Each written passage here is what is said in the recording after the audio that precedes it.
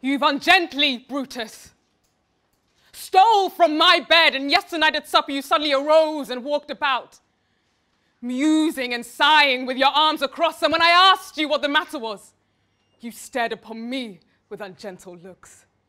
I urged you further, then you walked away and too impatiently stamped with your foot. Yet I insisted, yet you answered not, but with an angry wafter of your hand gave sign for me to leave.